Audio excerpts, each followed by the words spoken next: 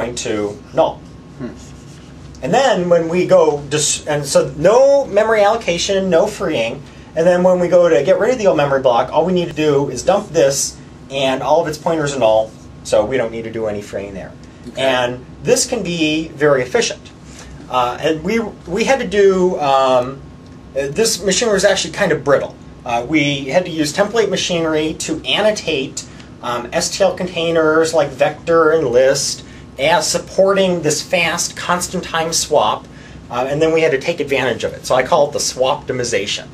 And the thing is, it wasn't. You can see why we don't let him name products. Though. Exactly. Yeah. We'd end up with Visual Studio 2010 Most Triumphant Edition, Galaxy Class Edition. Excellent. Most excellent, yes. But this isn't generic, because if you're a user and you have your own type, even if you had a very efficient constant time swap, you couldn't annotate it to take advantage of this. We actually fixed that in SP1. So in 2008 SP1, if you know all of the right almost undocumented machinery, I documented it once in a blog post, you actually can take advantage of this. But it still requires explicit action on your part, and the machinery is pretty rather brittle. So in C++ OX, new standard, things are different. If you have a vector of anything, and so it could be a vector int, but it could be your own type, let's call it foo, v. And say v has got, you know, say 4 elements, and your foo's own memory. They own lots of memory blocks. And you push back a 5th element in your vector, which has run out of capacity. We need to allocate more space. In this case, we would allocate 6 elements. And then we need to deal with copying these elements over to the new memory block and then getting rid of the old ones. And in C++ OX, this is accomplished through move construction. So in C++ 98, your foo would have a copy constructor that has this signature. Sorry. Foo taking const. Foo reference. And this is a copy constructor. And in C++ 98, the original C++ standard, that was all that was available. So we had to copy the elements over and then destroy them by invoking the destructor of each element. Now, in C++ OX, if you provide a move constructor that has this totally new signature that looks like this, this one is copy, this one is move, then when the vector undergoes reallocation, the STL's own machinery will try to move. So if you don't have a move constructor, but you do have a copy constructor, then we'll select that, and you'll get the existing C++ 98 behavior, potentially slow, but the correctness of your code won't be harmed. But if you go and write a move constructor, then the STL will pick it up. And in that move constructor, you can do something like this. If you're writing, I'm writing foo's move constructor that looks like this. It takes an other. Thanks to this signature, you know that other is a temporary, or it's about to be destroyed. So you can steal memory from it instead of copying.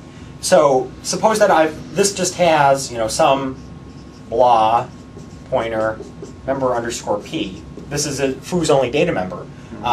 Inside the move constructor, you can simply say, my pointer is going to be your pointer.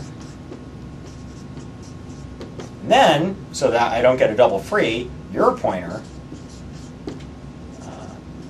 underscore p is null. So we come in with other owning some blah. And then what we do is we construct a new foo, set its pointer, null this guy out. And then when it's destroyed, it doesn't have to free anything, and foo is left owning the blah. We've simply moved its ownership over with just a fast pointer twiddling, just 2 assignments, and we're done. Excellent. So if you provide this move constructor, vector will automatically take advantage of it, and it will do the pointer twiddling, and reallocation will be very fast.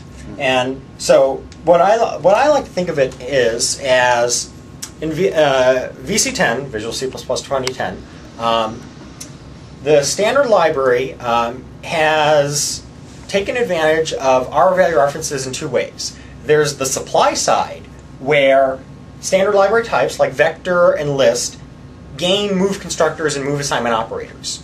So if you're simply copying them around, those move semantics will be activated, and their internal data structures will simply be moved around with pointer twiddling rather than being copied. So that's more efficient. But then there's also demand side. So in things like reallocation of vectors, they will pick up move constructors and move assignment operators on the types that they're given, which could be other standard library types or could be your own types like foo. So for the former, all you need to do is just recompile it with VC10, and your code will instantly be faster. No action necessary. Oh, and with the demand side, instantly be faster. Well, we're not going to say by how much. Right, hopefully faster. Hopefully if not, faster. file a bug, because I do want to know about that. But with the demand side, all you need to do is write a move constructor and a move assignment operator, and we'll pick that up, and then you'll get the performance improvement for your own type in a much more solid and universal way than the brittle and very focused optimization in VC9. Very nice. Yeah. So maybe while we're here now, we're talking about rvalue references. Yeah. We should talk Unique about pointer? Well, I was thinking of that, and Okay. also perfect forwarding. We should get to there. I know it's yeah, perfect forwarding is a good example. Interesting name. perfect forwarding is exactly what it says. Cool.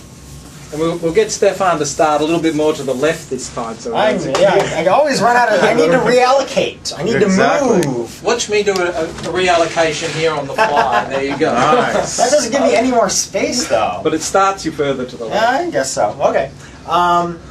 So with perfect forwarding, this is a C++ OX technique that's also powered by rvalue references. And this is very unusual, that a single core language feature, just the rvalue reference, trefref, is enabling both move semantics and perfect forwarding.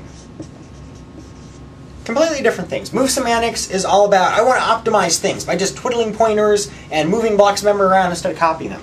And perfect forwarding is all about writing very generic code that, as I like to put it, accepts arbitrary stuff and passes it to some other function, which will then do things with those arguments. So the problem is, what if you want to write some outer function that's going to take, and let's just fix the number of arguments to like 2. So some argument A and then some argument B, and then I'm going to call an inner function with A and B, like this. And let's make it really simple, and let's say we don't even care about the return time. It's just always going to return void. And we're living in C++ 98, old school. How do we declare outer? And we want to be at least generic enough to handle arbitrary types. So this needs to be a template.